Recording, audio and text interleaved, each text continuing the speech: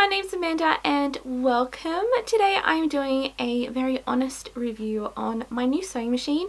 It is the Brother PS1500SL, which you can see here in the background. I've had this sewing machine for about a month and a half, which has given me quite a lot of time to be able to get used to it, to play around with all of the different features and just sort of settle in with it and really see how I feel about using it and the different things that I do like and don't like about the sewing machine, and things that I like and I need to get used to really enjoy the machine. So as I just mentioned, this review is going to be very honest. I have written a list of pros and cons about the machine that I do and don't like, as well as different things about the machine that I will get used to over time. So I'm just going to go through everything that I've written here. I'm going to do the cons first, just to get all the yucky horrible things out of the way, and then I'm going to go through a lot of the pros about the machine that I like, and then go through the different things that I will eventually get used to when using this sewing machine. So let's start with the cons. Let's get all of them out of the way so we're not fixated on them, so then I can just go through all of the beautiful pros on this machine. So the biggest con that I don't like about this particular machine is the needle threader. It is an awful needle threader and I hate it. It's very basic. It's really fiddly, I find, compared to the needle threader I had on my previous sewing machine. The needle threader on this one is just not good at all. It's actually gotten to a point where I actually don't use it because it's just too much faffing around, and it's just so much quicker and easier for me to just thread the needle myself. I'm pretty fortunate because I'm young and I'm pretty good with my eyesight and all that sort of stuff. I actually find threading the needle on this machine very easy, just with my hand. So much quicker than using the needle threader. So yeah, I'm really disappointed with that aspect of this machine, but it's not a make or break thing for me. Another con with this sewing machine, and it is one con that I knew that I was getting when I was buying the machine, is not knowing when the bobbin runs out. Because it's not a top loading bobbin, you can't see when the bobbin runs out, obviously, and all of my other machines have been like that, whereas this one, it's all hidden underneath just in this section here, and you can't tell when the bobbin runs out. So you just sort of have to keep an eye on it and just be really quite aware of how much sewing that you're doing, and just to be conscious of, you know, any moment now the bobbin could run out and you'll be halfway through a stitch and you have to do it all again because you didn't have enough thread in the bobbin. As I mentioned, this was a con that I knew was going to, you know, arise and be with this machine when I bought it. So again, it's not a make or break thing because I knew about it when I was buying it, so just be aware of that. Another thing that I don't like about this machine, and I didn't realize this until I've been using it a couple of times, is sometimes the threads at the front, because all of the threads are quite exposed at the front where you thread it up, sometimes those threads can bounce out of the little arms and the little hooks, and when that happens it can affect the tension in the thread. It's not that big of a deal, but you notice that the actual stitch doesn't look correct. When the stitch does look a little bit odd, I then look back at the machine and I see that a thread has popped out of a couple of the little hooks at the front, and that's the reason why. It's an issue that comes up not very often, but I'm aware of it. I'm always just making sure that everything's in the right place. But you know, when everything's all in its right place, all hooked up and working fine, then the machine just does what it does and it just sews perfectly. But yeah, I think that's just going to be an ongoing problem because it is a machine with the threads exposed at the front. You know, things are going to pop out and therefore affect the way that the machine sews. But it's something that I can easily rectify. It's just, I just have to be aware of it, and with my other machines I just haven't had to do that, which, you know, it's just the way that it is. The last con that I have about the machine, it's actually quite a trivial one because it's an issue that I can easily fix. When I'm doing chain stitching, I sew all my units through, and then when I'm pulling them to be able to cut them, there's a little section at the back where it all gets caught. It's the join between where the sewing machine and the table join, and the threads and the units sort of get stuck in there, and I'm trying to pull them, and it's a very trivial thing, but it's just something that annoys me when it happens. It's just one of those things that sort of just slow down my process because I sort of get in the zone and something doesn't work and I'm like, ah. But yeah, it's a very trivial issue, and it's something that I can definitely rectify through my actions and the way that I work and stuff like that. So those are all of the cons out of the way. There are only a few things that I don't like about the machine. There are lots and lots and lots and lots of other things that I love about the machine, and that's what we're going to do now. So let's have a look at the pros of this beautiful sewing machine. So the first thing that I noticed when using the sewing machine was just the sheer power and the speed that the machine goes at. It is an extremely powerful machine, and it will pretty much do anything that you want it to do. It will sew any thickness, any lightness, any fabric that you want. It will do it for you, and it will do it at speed as well if you choose to do that. You can control the speed of the machine just with the foot pedal. When I'm feeding my pieces through, I don't sew all that fast. I'm sort of like at a medium paced speed, but if I want to go faster I can. If I want to go slower, the machine will also let me do that as well. But again, it's all with the control of the foot pedal. The other thing that I noticed about the machine, which is an absolute like fabulous thing, and it's the reason why I bought it, was the size of it. It has so much room. There's so much room in the throat of the machine. It's just unbelievable. I love the size that the table gives as well. It gives me better handle on quilts when I'm quilting them through the machine. There's just so much more room for the quilt to sit in this section here. It's just wonderful. The size of it is just amazing, and I really noticed the difference in the size when I was doing a demonstration at work the other day on this tiny little Brother sewing machine, and it had this tiny little throat like this, and it made me realize that this machine is huge. The size and the power and the possibilities of sewing on this machine are just amazing, and yeah, just love the size of it. Another pro, and this is one of the other things that drove me to buying this machine, was the thread cutter. It has an automatic thread cutter, which I just absolutely love. I've never had a sewing machine with that function before, and using it for the first time, it was just such excitement. It just felt so luxurious and amazing. I use it all the time. It is such a fantastic little feature. It helps with cutting down wastage of thread.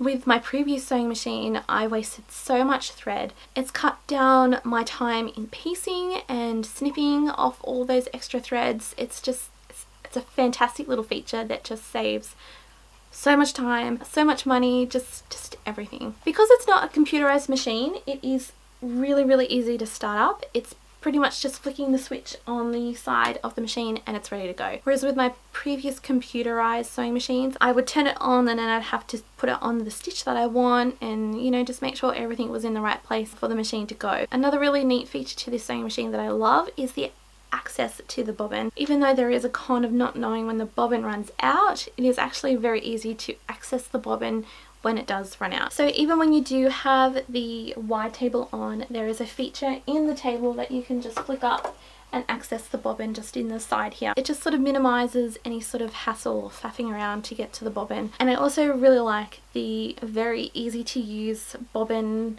cutter thing that's in it. I don't know what it's called, but when you put your bobbin in, you just wind your thread around it and you cut it and it's ready to go. And that was very easy to use, especially for the first time when I had no idea what I was doing. Staying with the bobbin, it is also very easy to thread when the bobbin does run out. It's very quick. I've never had a sewing machine that threads up a bobbin as quick as this one does. It's very easy to thread up, very easy to click into place, and then you just let the machine do everything that it needs to do. And yeah, that's pretty much all that really needs to be said about it, because it's just so easy and very simple to set up and get done. A big pro with this machine, and it's also another reason why I bought it, was all of the different accessories that you get with it. I was specifically looking for a sewing machine of this size that also came with all of the quilting accessories. So that's a walking foot, a stippling or quilting foot, as well as a 1/4 inch foot. Minus the stippling or quilting foot, the walking foot and 1/4 inch foot are the 2 feet that I use the most, or that I use at all really, and it was important that they came with the machine. I didn't want to have to buy them as an extra accessory. With the walking foot, it also has a guide bar with it. I actually haven't used the guide bar with this machine yet, so I don't know how easy it is to use. I think it does involve a little bit of faffing around, but like I said, I haven't used it yet, so I don't know how easy or how complicated that is to use. A couple more pros on this machine are these really simple dials that are on the front of the machine. I really love how easy it is to access the stitch length. Because this is a straight stitch machine only, there's no stitch width dial on the machine, it's only stitch length, and it's just this one here, and it is so easy and to understand. At the moment it's on a 2.5 stitch length, which is about the average size stitch length, but it's very easy just to turn it and twist it and change it to whatever stitch length that you want, especially when it comes to quilting. This little lever here is the reverse stitch, and it is so powerful and very easy to use. I like where it is located because it's a big chunky sort of thing to use. It's out of the way, it doesn't get caught up on anything, and when and if you do need to use it, it's there. I don't often use the reverse stitch in my sewing because I do a lot of quilting and patchwork and piecing and all that sort of stuff, which doesn't really require a lot of reverse stitch.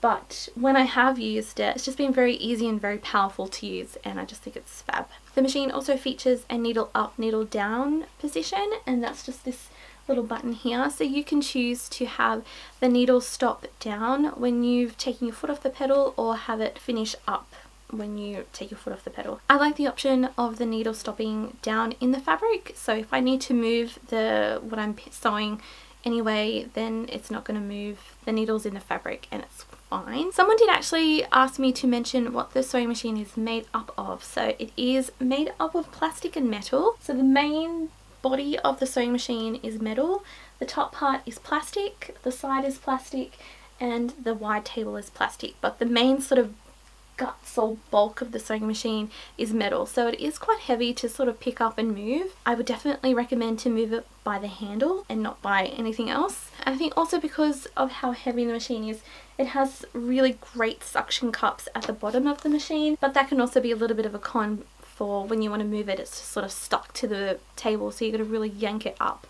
But other than that, because of those suction cups, the machine doesn't move at all when you're doing anything with it. It's just going to sort of stay put because it's just there, you know. I don't know, I'm not explaining that very well. One more pro I want to share with you is just how easy it is to chain stitch with this machine. I do a lot of chain stitching when I'm sewing, and it's just a fantastic machine just to sort of put one unit in after the other, after the other, after the other. I have found with some of my previous machines, sometimes the threads get caught up and stuck and it just doesn't want to feed through like tricky little half square triangle corners and stuff like that. This machine just does it.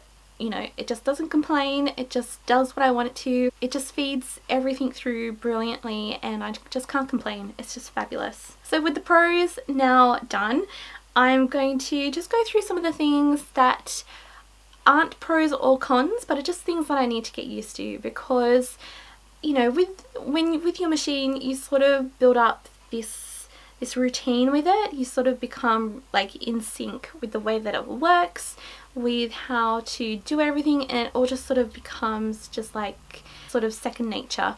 I'm still getting used to those sort of things with the machine. We're still building up our relationship.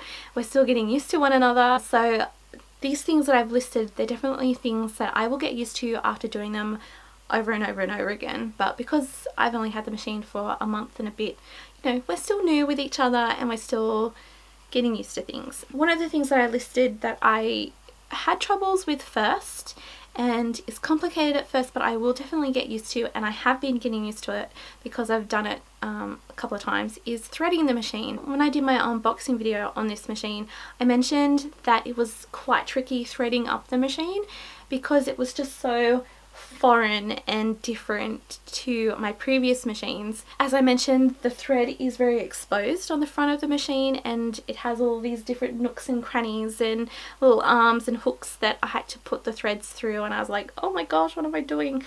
But by following the detailed instructions that come with the sewing machine, I've been able to just get used to threading it all through the right way, in through the first hook and then the next hook and then up through the arm and all that sort of stuff. So it's definitely a feature on the machine that is tricky, but is something that I will definitely get used to by doing it over and over and over again. Another thing that I will get used to is changing the feet. With my very easy and very basic computerized sewing machines, it was just simply just pressing a little hook at the back of where the foot is attached to the machine and the foot just pops off. With this one, I actually have to unscrew each foot and put it on. I think it's called like a shoe or something, I don't know. But I have to screw on each different feet when I want to change them. So that's something that I need to get used to, because it takes up a little bit more time than with my previous sewing machines. But, you know, it's not a con and it's not a pro. It's just something that goes with this machine, and I will definitely get used to it. So we're back on the bobbin again. Because of the nature of the bobbin in this machine, it is a lot harder and it does take up a lot more time getting used to putting a bobbin into a bobbin case and then putting it into the side of the sewing machine. The first couple of times I have been a little bit fumbly with my big fat fingers. I need to make sure that the thread is going the right way in the bobbin before putting it into the sewing machine. Just the different sort of steps and knowing how to hold the bobbin with the bobbin case in there to get it into the sewing machine is something that I've had to learn, and I would definitely get used to over time. I've never had a sewing machine with a bobbin case before, but I have used sewing machines with bobbin cases, so I know what I'm doing in that aspect, but it's just getting used to actually doing it every time the bobbin needs to be changed. It's a fiddly thing, it's a new thing, but it's something that I will get used to over time, and yeah, it's not a make or break situation. It is what it is. The last thing that I've written down to get used to is changing the needle. I've changed the needle once in this sewing machine and it's a little bit different, not that different to my previous sewing machines. With this particular machine, instead of the needle facing towards you, so you got the eye of the needle actually facing towards you, the needle in this one is actually facing to the side, so the thread actually goes in the side of the needle instead of at the front, which is something to get used to, and it's also something to get used to when changing the needle, because I need to have the needle facing the other way. But again, it's not a make or break situation, it's just something that's different and I need to get used to and to be aware of, and yeah, that is what it is. So there are features and things with this sewing machine that I actually haven't used or done yet, and I just want to list those before wrapping this all up. I haven't used most of the feet that came with this sewing machine. I think there was at least maybe 5 or 6 different feet that came with this machine. The only feet that I have used is the general purpose foot, the 1/4 inch foot, and the walking foot. That's all I've used, because that's pretty much all I will ever really use, to be honest. But all the other foot accessories I haven't used, and I'm not sure whether I will at all. I'm not sure, so I can't really comment on those because I haven't used them. I'm sure if I do, I'll let you know. Another thing that I haven't really explored with this machine is changing all of the different feed dog positions. On the side here, there are all different sort of positions that you can change the machine to depending on the fabric that you're using. If you're using a really lightweight chiffon, or you're doing a really heavy upholstery fabric, or even a velvet, you can change where the feed dogs sit, as well as the pressure of the foot just off the top here. I haven't used any of that sort of settings. I haven't changed them, I haven't touched them, because I haven't needed to, because I've just done my normal piecing and quilting on the machine. So with those features I can't really comment on because I haven't used them. I don't think I ever really will need to use them because I'm not a dressmaker. So this little dial at the front here, that's your tension dial, and I haven't used that. I haven't changed it, I haven't needed to change it, and I possibly won't ever really touch that or play with it because the tension of the threads that match the fabrics that I'm using, it all works fine, so I haven't had to deal with any of that. Then the last feature slash accessory that I haven't used with this sewing machine yet is the knee lifter. Underneath the wide table there is a knee lifter here, and that just goes in this little hole just at the front, and what that feature does is it just lifts the foot up and down and gives you just a hands-free option when you're quilting or doing any sort of sewing where you can't really let go of what you're doing. So I haven't used that feature yet. I'm not sure whether I will or not. Because of where I sew, I don't think that feature is really going to work. But it's always nice to have that option there when and if I need to use it. But yeah, it's just something that I haven't used yet. So that's about everything that I wanted to sort of chat about and show you in this review for this sewing machine. If you've got any questions on this sewing machine or you want to know any little bits or tricks or anything, just comment below and I will definitely try my best to answer them as honestly as possible. So with that, thank you all so much for watching and I hope to see you another time very, very soon. Bye!